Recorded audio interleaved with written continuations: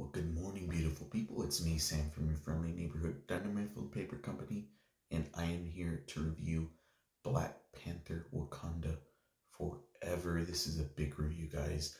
First of all, I'm going to start with a big positive. Namor and his people were the best part of this movie, hands down. Yeah, they were incredible every time they were on screen.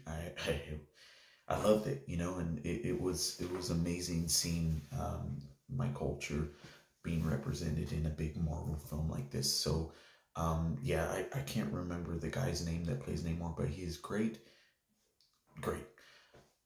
Unfortunately, let's get into the negatives.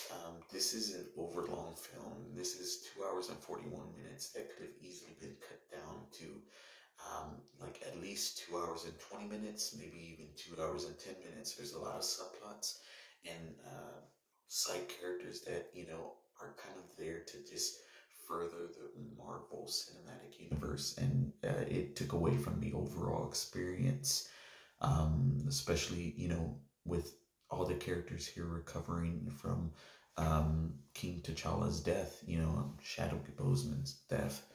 Um, Another thing that I would say, I like Letitia Wright, and I'm gonna tread lightly on this. I like her as a supporting character. I really do. I love her, in fact. But as a lead, I just do not think that she can carry the film, and she does the best she can. Everyone does the best that they can to kind of carry the film, but I don't think that she has the it factor to carry a movie like this, and it is missing a strong lead central character here.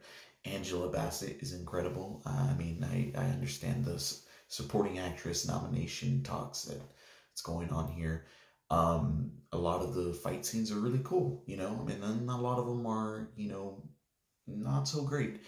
The film is dull, and when I mean that, it's just there's a lot happening, and yet there's nothing happening.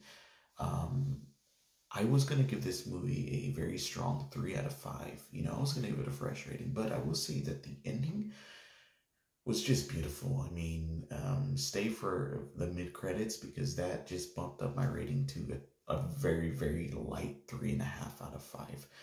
I don't have to tell you to go watch this movie because you're gonna watch it. I think it's important. I think it's a solid, messy, but beautiful tribute to Chadwick Boseman. It's not as great as the first one, but it's a decent follow up. And I might be watching this again. So, guys, thank you so much and stay safe out there.